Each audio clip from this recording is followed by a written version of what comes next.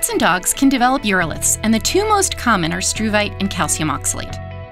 Nutrition can affect urinary pH, and that in turn affects the risk for struvite crystal formation.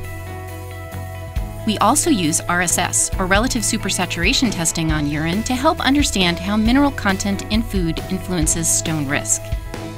RSS is a useful test, but it doesn't account for all of the effects of the inhibitors and promoters in urine. Therefore, the test has its limitations.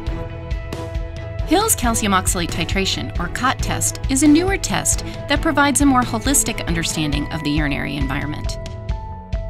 Incremental amounts of an oxalate solution are added to whole urine, and we determine at what point calcium oxalate crystals begin to form.